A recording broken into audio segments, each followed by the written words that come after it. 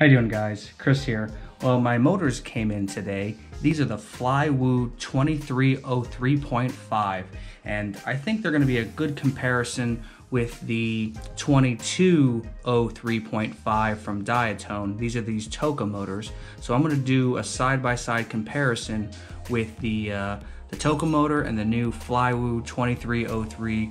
All right, let's get this box open so we can take a good look at the motor.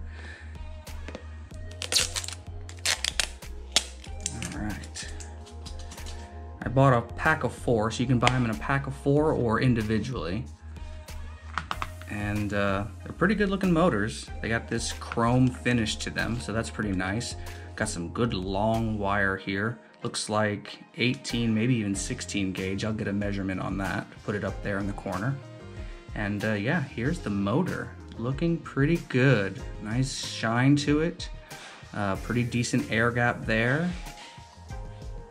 Yeah, it looks like it's a 12 by 12 mounting pattern with the M2 screws, so definitely for a smaller frame. Let's get this on the scale and do a proper weight for this one.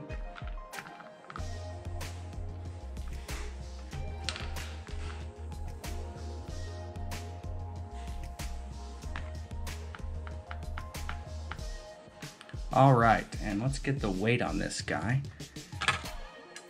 So with all of the wire, it's 22.5 compared to the Toka motor, which I did trim, keep that in mind.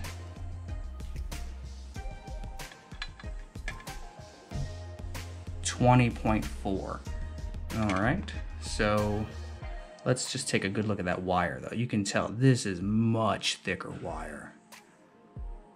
So that'll be a consideration. And then also, this has M3 mounting in a 16 by 16, where this is M2 mounting in a 12 by 12.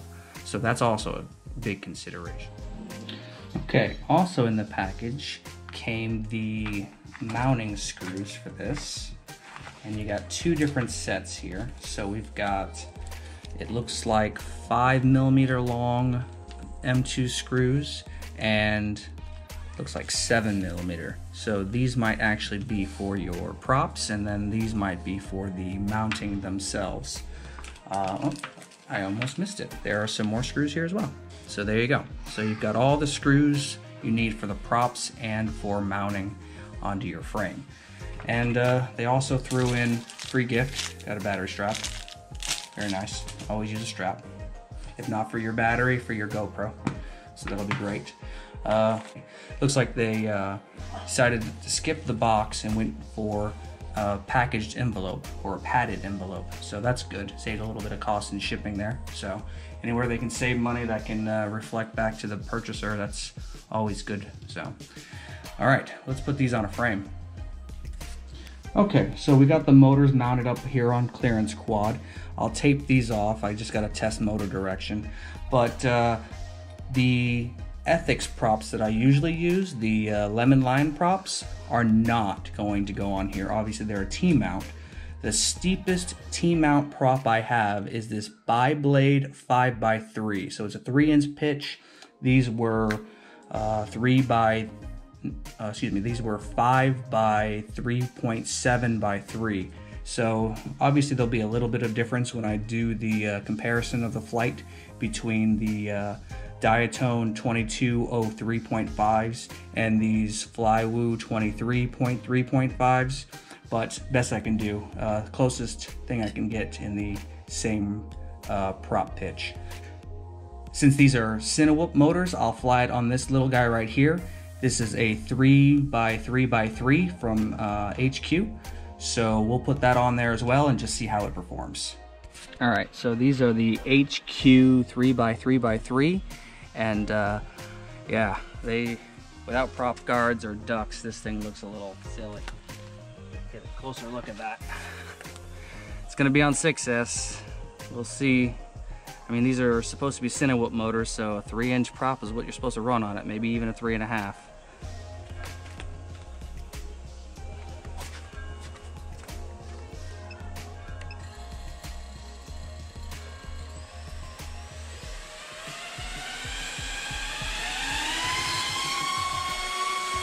Well, it got in the air.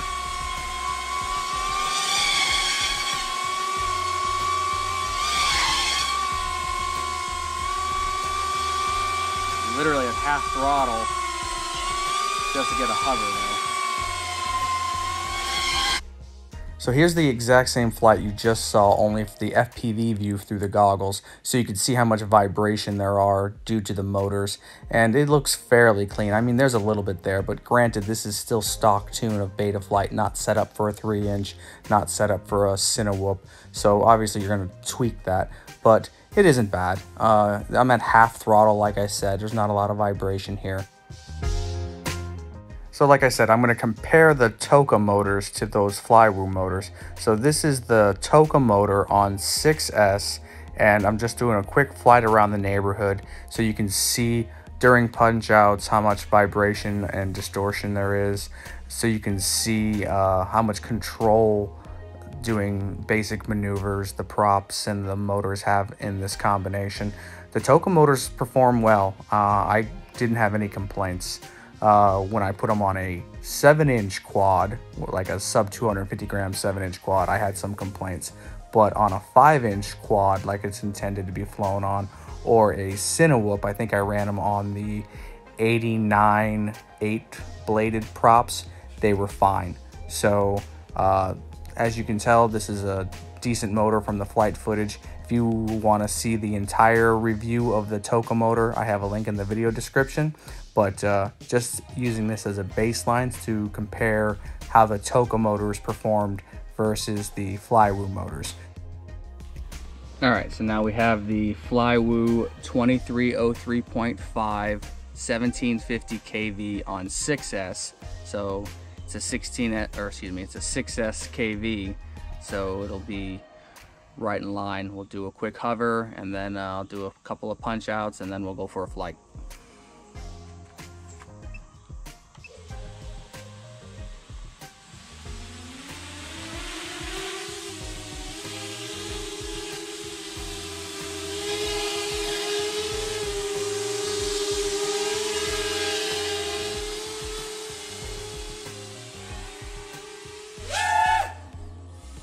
Much better.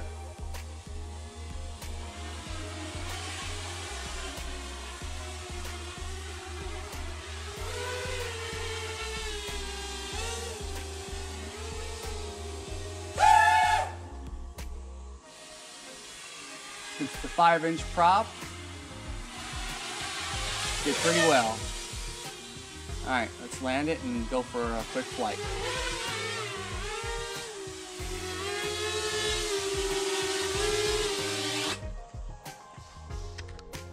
So my initial impression while flying these motors were, wow, these things are kind of shaky.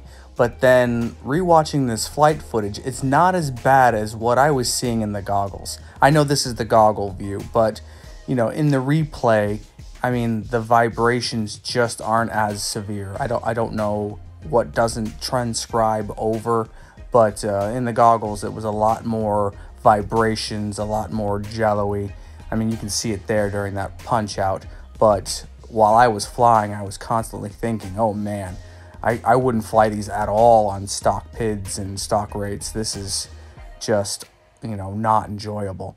But, you know, rewatching it and watching the footage, you know, it handles the basic maneuvers, punch outs, they handle rolls, they handle power loops just fine. You know, there's 6S motors on a 6S battery. They're small, they're designed for a Cinewhoop. This is a, I think 408 grams. I'll post a picture at the end of this flight so you can see the exact weight for this setup. But all in all, I mean, they're fine. If I would fly these on something, it might be a 4-inch prop. I think that or a Cinewhoop would be more suited for this motor.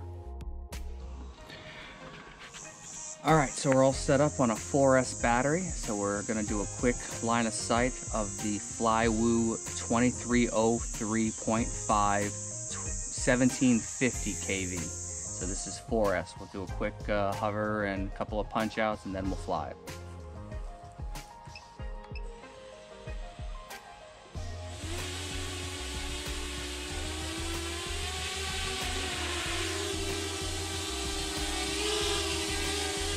3-inch prop.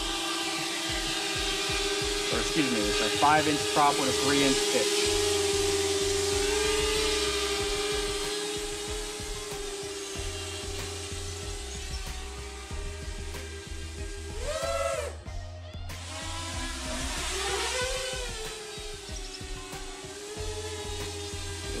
Pretty weak on 4S.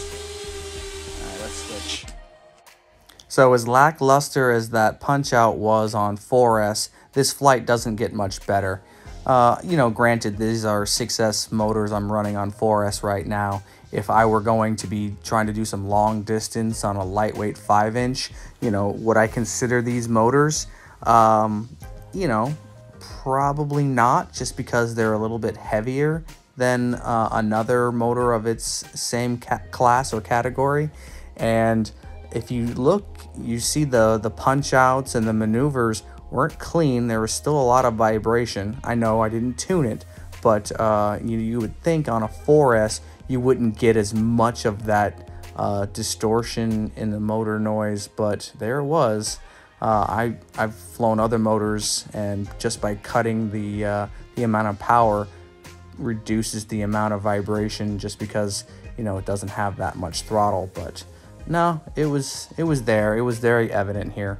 To be honest, I saved this portion with the 4S batteries to be last, just because, you know, it was so lackluster. I didn't like the way it performed. I don't recommend running these motors on a 4S. Again, you know, I don't know what type of setup which would benefit from a 6S motor running on a 4S. But as you can see, there's other options than this one. I think this motor is just too small.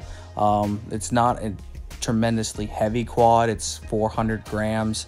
So I think if you're looking to pick up a set of these motors, stick to using it on a Cinewhoop, or maybe even a 4-inch quad, and use 6S for sure. Thanks for watching, and don't forget to like and subscribe.